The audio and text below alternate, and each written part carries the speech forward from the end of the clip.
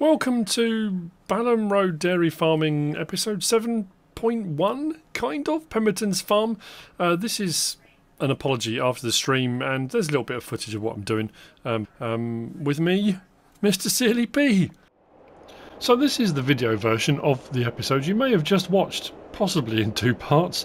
I decided to go live. I was live streaming because I was just doing mowing. I was doing some tedding, so I thought we'd go live. If you watched the live stream, thank you very much for joining me. However, I was talking about Elgato, talking about streaming or broadcasting directly from PlayStation, and what happened, I was broadcasting from PlayStation, and someone had said in the chat, have you had any problems with the game crashing? I said, no game crashes at all. I had a couple of connection drops, because I'm playing on the multiplayer server. A couple of times I lost connection to the server, but I hadn't had a game crash. 20 minutes later, half an hour later, game crash. Bang. Game crashes, pings me back out to the main menu on the PlayStation. The problem is, at that point, you can't then just go back on and continue the stream, because the stream's not continuing. At that point, the PlayStation stopped broadcasting. So if you hit broadcast again, it starts a new broadcast, which starts a new live stream. So anyone that was on the original live stream chat was just waiting for me to come back. Had no idea that it was starting a new one. Some people moved over. Within 5 minutes it crashed again. So I hadn't experienced any game crashes at all up until that point. So what I thought I would do is come on here, apologise if you're on the stream, if you're on the chat. I was just talking to Gogglepop and said I might do more streaming from Pembertons.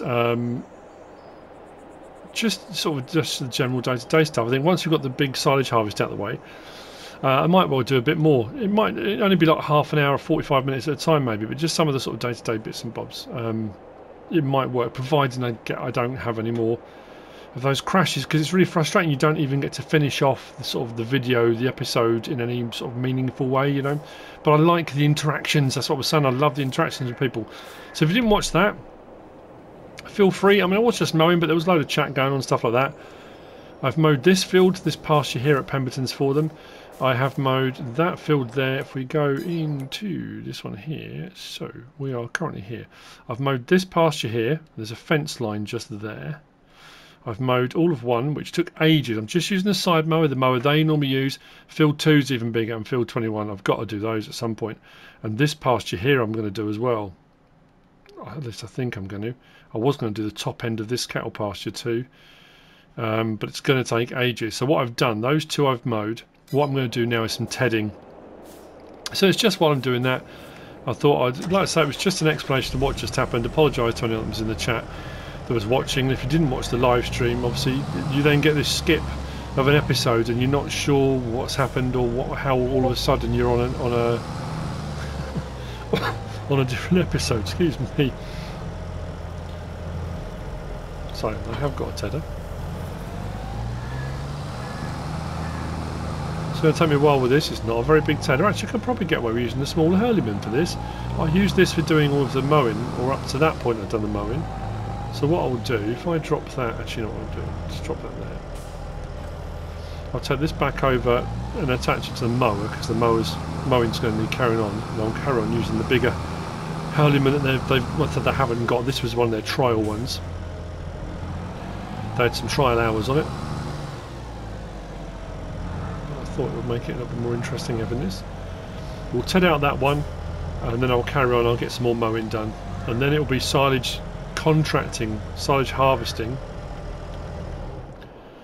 Some people were saying in the stream about I need to turn the brightness up. It's not the brightness. It's the actual it's the map, because the time of year we're into November, and I said on the stream the sun only comes up to about there, so the sun will come up. It will go across the sky, but it doesn't go any higher than that. Obviously, as it would in the real world, you know, as we get towards summer, the sun gets much higher in the sky and goes across. So it's not going to get a lot lighter when you're facing this way with the sun behind you. Like any photography, it's a lot better. But obviously, if you turn towards the sun, being quite low in the sky, all of this seems a lot darker. That's just the nature of it. I can't do a lot about that. That is what it is. So, yeah. So I will try and get some tedding done. I'll get back on some more mowing. So this one is probably going to be a shorter episode. I have taken on another silage baling contract on the first field I did. The baling contracts on field 17. It's quite a big field. I got the as part of the contract he gave me the Corona Big M 450, which I've used. It also gave me the Vermeer self-propelled baler, so it'll be round bales rather than square bales. And then so I'll bale those, so I'll get the contract money, and I think that field works out about 26 grand. When I did that field the first time, I had 32 bales left over, which was with the grass bales that I bought over here. If I've got 32 silage bales left over from that contract, we could make a bit of money on that, or I could store them, keep hold of them. Oh, that's the point. I've got to go and collect all those bales, haven't I? I've got all those bales left up at my old property. I didn't go and get them. I must do that. So the same thing again. This is going to take a while. It just, you know, it is what it is. I want to try and get all of this done and the silage contracting done before we move into November. Realistically, I can. If we go down to the bottom again, grass harvest season is the orange. I can still cut grass right the way through December, January, February, so I could carry on doing this work. We might get snow, in which case that wouldn't be as good. I can't plant any, but I could cut some. So if I didn't get it all done, it wouldn't be the end of the world, but I wanted to try and keep it as close to real, as close to normal as possible. And bearing in mind as well, this is what the guys do. This is the size machinery they've got. They've got a rear side mower, they've got a small tedder. They did have a leased Malone one. I say a leased, Malone had sent them one for a while. Well, I'm sure it was a tedder they had for a little while. It was a big old bit of kit, and they were talking about whether they should buy one. But most of their work is being done using one just like this. So let's say some of the fields will be left grass, that'll be for the silage. A couple of fields I'm going to do like this for hay. We're going to get a baling contract coming as well at some point, hopefully. So we'll windrow it and we'll bale it, but the silage will be picked up with a forage harvester, and then that will go into the silage clamp. Hopefully, I don't know how much we'll have, we'll see. Again, because this is one of those jobs that was going to take quite a while, I just thought streaming it would be, you know, be a nicer way to interact with people. It's a fairly mundane job just to watch on a video, he says while he's doing a video, but while you're streaming, there's all the chat going on, and there's conversations happening, and people are asking questions. And now I can talk about things, and I can talk about questions people have asked me, but it's a more immediate. You can get that reaction straight away. So if you ask a question, you get that response immediately when you're streaming, which I do like. Like I said before, I don't always and can't always keep up with comments. Whereas if you're streaming, because the comments are immediate, you can respond immediately, so it kind of works out rather nicely. So I'm gonna, I'll crack on doing this. It was like I say, it was more of an apology this, but also to kind of round off the two parts of the live stream. The second part was just a disaster. I don't know what happened. It came back on. I was trying to get because I was playing on the server, I was trying to get the admin login on, and the game crashed the second time. And when you think, if I now press broadcast again on the PlayStation, that's a third stream it comes up with, and it just gets too complicated, especially for people that are watching at the time, but also people to come on and watch later on. It's not conducive to that. So hopefully, I mean, I don't know, as far as streaming goes moving forward, yeah, I mean, I want to broadcast more. I just don't want that to happen. I don't want that to keep happening. So there's some interesting conversations going on. If you haven't watched the stream, I know it's a little bit longer than, I say, my normal videos can be an hour long, and it was, I think I did an hour and 20 minutes on the first one. Also, if you're watching this and haven't watched that one, in the first 14 minutes of it, there was no mic. PlayStation settings.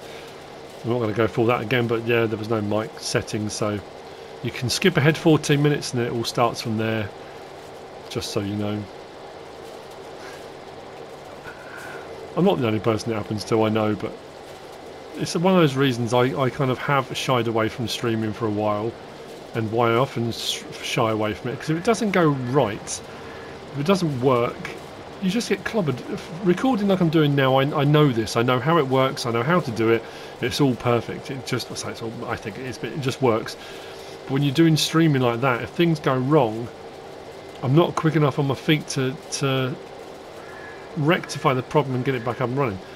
I think had I been using Elgato, as far as I'm aware, the stream would continue to run. So even if the PlayStation dropped off, because it's running through the PC, and it's running through OBS, that would keep running. I would just have to get the PlayStation back up and it would just continue. Like I say, broadcasting from the PlayStation doesn't quite work that way, so it's just frustrating. Anyway, yeah, there were some great conversations, great chats, all different stuff people were asking me. It's almost like, you know, I suppose it's a Q&A, it's a rolling Q&A session as well, which is quite nice. But as you can imagine, this is now going to take a bit of time. I have considered, because the silage contract I'm doing at the moment, the silage baling contract, is going to pay quite well. I was thinking about maybe hiring a worker and cracking on with that, doing both at the same time, but in all honesty, it doesn't matter. I'm just thinking, I'm looking at that field there, and that's not also taken into effect. If we go into here, bearing in mind the bit I've done here, I haven't touched that top pasture, I haven't touched that pasture, I haven't done that field or that field, but they do own, there's all of this, all that pasture can be done, there's all of that here. I haven't even been over there and looked at all of that. That's massive. And then there's the golf course. The golf course I'm treating as a separate entity, the same as that one. I don't know if I can access that golf course. I don't know if there's a gateway into that. But I'm taking those as almost like a separate idea, a separate contract, that the golf course might contact them and say, look, could you come and do the mowing for us? And, you know, and the perk of the job is you do the mowing for the golf course, you get to keep the grass, you know. But that would be something I would do later on. That's not going to be part of this silage harvest. That might be first cut maybe next year as we get into spring, sort of as we hit March time, maybe into April. Yeah, that's what I'm thinking. So yeah, I had in the chat, people were talking about and asking when I was mowing with the side mower about different mowers they use, and could I use this or should I use that. Like I say, I'm just kind of trying to do it using the equipment they've got. The contractors have bigger equipment, and when I take on contracts, like map contracts, the equipment they provide is completely different. This is the stuff that Pembertons Farm have. I could throw in something and say, look, Pembertons have been sent this on lease or this on trial. We could try out some other stuff, we could, I guess. But that's more down to Pembertons themselves than it is to me. So at some point I'm going to have to go and collect my bales, which I had forgotten all about. And then I would imagine over the winter, Pembertons, when they get their straw bales delivered, whether they'll be delivered or whether they need to be collected, we'll sort that out too. So as I said, it's going to bounce between me doing farming work for me, contract work for me, and then working on Pembertons Farm.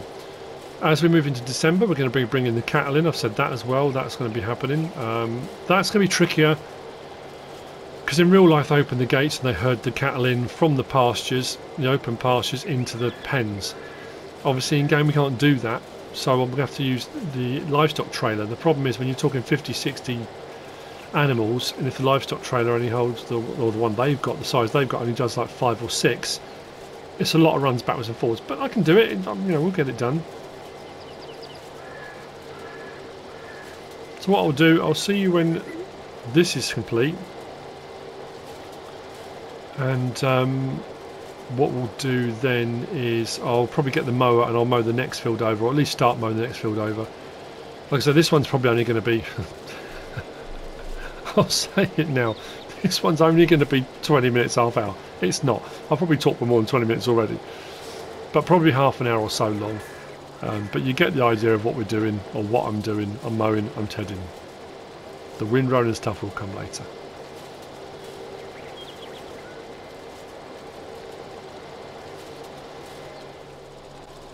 Okay, 11:08. Field is tedded. I've got the last tiny little bit here. Lift that. I will fold it to go through the gate. Probably don't need to fold it to go through the gate.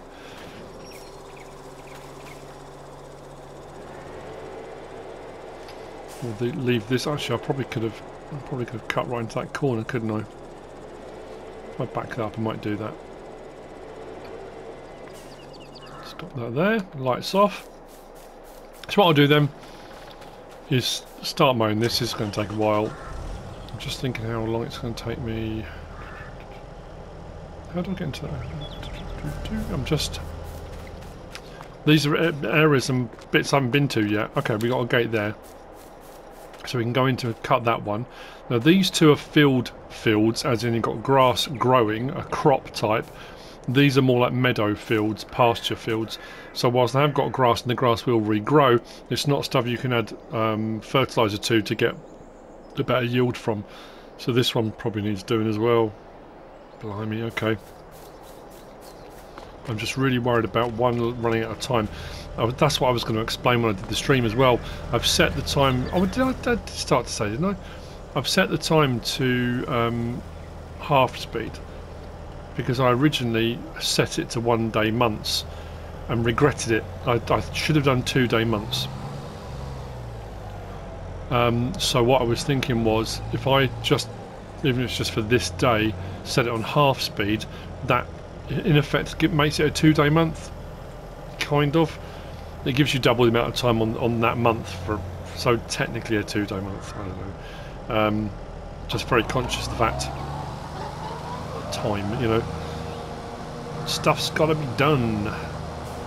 But I guess, looking at it another way, that's farming. That's the way it is, you know. I've said before, a lot of YouTube farmers, and it's funny, you can watch and you kind of understand, you get it, you understand the weather plays a massive part and a huge role in what farmers do, and the seasons do, and everything, you know, all that stuff, all the unforeseen things that farmers can't control and can have a massive impact on them and their families and, you know, the business and everything. And it's interesting that you kind of, like a lot of things in life I suppose, you know things to be true, you know that they are the way they are, but at certain times something will happen that will bring it into sort of stark relief, and you suddenly go, oh blimey, that's really bad.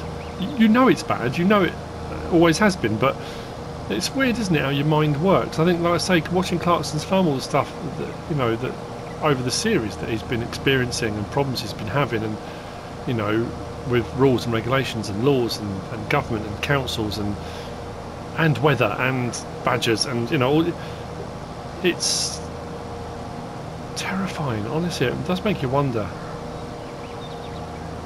how farms get by, and a lot of the US farm guys that I watch that have, like, the ones that have GPS systems, and they'll run their GPS for plotting what they do on their fields and that kind of stuff, and then like we were saying on Clarkson's farm, spoiler alert, Caleb had got a new tractor partway through. It's weird, it's kind of bounced between, I assume not new as in got rid of his old one, but just a new tractor, and it had GPS in it. And Clarkson said, why? What's the point? He said, how long do you think you're going to keep that in the tractor before someone steals it? And Caleb said, completely straight-faced, I don't know, 6 months maybe.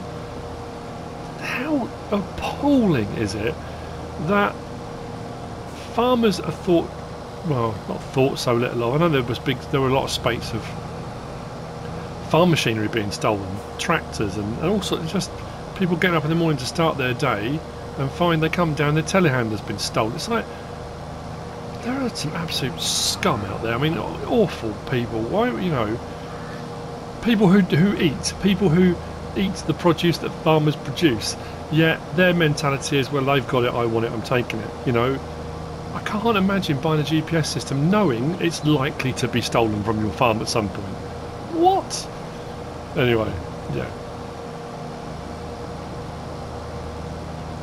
So, yeah, that's kind of where we're at. I have every intention of this only being, I don't know, 20 minutes, 25, maybe even half an hour long. Just, like I say, right from the word go, just to explain about the stream, what happened, what went wrong, why it happened, why it went wrong, and what I'm going to be doing, just preparing. It's nice countryside, it's nice scenery, I'm just enjoying it.